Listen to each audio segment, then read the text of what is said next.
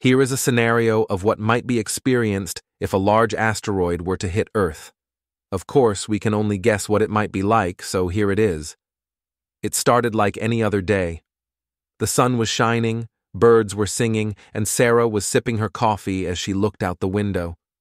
Her kids were playing in the backyard, and her husband Tom was sitting at the kitchen table reading the news.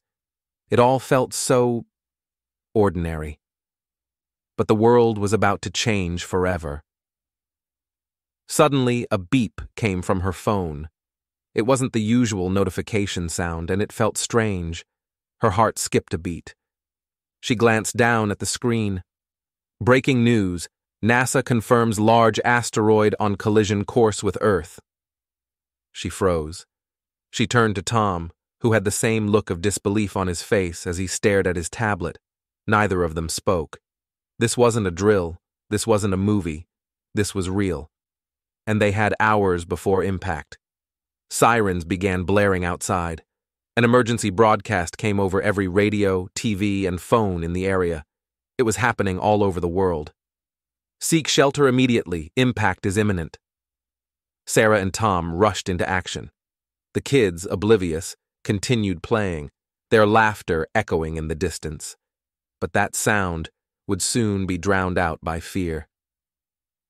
Tom grabbed the emergency supplies they had packed months ago, never really believing they'd need them. But now, those supplies might be the only thing standing between them and the end of the world. They rushed to the basement, trying to stay calm for the kids. Tom held the door open, while Sarah ushered the children inside. Outside, the once peaceful neighborhood was in chaos. People were screaming, cars racing down the street, everyone trying to outrun something that couldn't be outrun. Then, the sky began to change. As Sarah closed the basement door, the sky turned an ominous shade of red. People outside stopped running, their eyes locked upward. The asteroid, now visible, was tearing through the atmosphere, its fiery tail stretching across the heavens.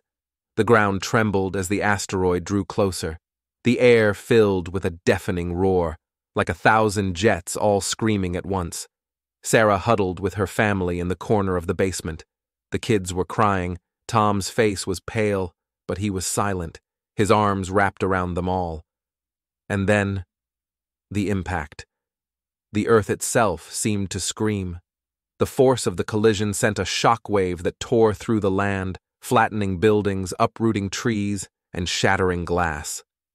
For hundreds of miles, everything was obliterated in an instant. The light from the explosion was blinding, turning night into day for a brief, terrifying moment. But for those like Sarah's family, far enough from the direct hit, survival came with a price. The hours after the impact were surreal. The tremors gradually stopped, but the world outside was unrecognizable. The sky was dark, filled with ash and debris that blocked out the sun. Silence reigned, except for the occasional distant sound of something collapsing. Tom ventured upstairs to check on the house. When he opened the door, it was like stepping into another world. Their home was still standing, but barely. The windows had shattered, the roof had caved in, and everything was covered in a fine layer of dust. He stepped outside cautiously, breathing through his shirt. The air was thick with the smell of smoke and sulfur. A once vibrant neighborhood was now a wasteland. Cars were overturned, trees lay like broken matchsticks across the road, and the only sound was the howling wind. The sky remained dark, the sun hidden behind layers of soot. Sarah joined him, holding their youngest in her arms. "Is it over?" she asked, her voice trembling. Tom shook his head. "No," he whispered. "It's just beginning." Days passed, then weeks. The sun never came back. The world had plunged into darkness, a nuclear winter brought on by the asteroid's collision. Temperatures dropped, crops failed, and the little food they had started running out. The few survivors in their neighborhood gathered what they could, but tensions were rising, resources were scarce, and fear made people desperate. Sarah and Tom huddled with their children in the basement, wrapping them in every blanket they had. Outside, the world was freezing. Snow began to fall, But it wasn't the kind that kids made snowmen with. This snow was gray, tainted with ash. Each day felt colder than the last. Tom managed to get the generator running again. For a few precious hours, there was light and heat.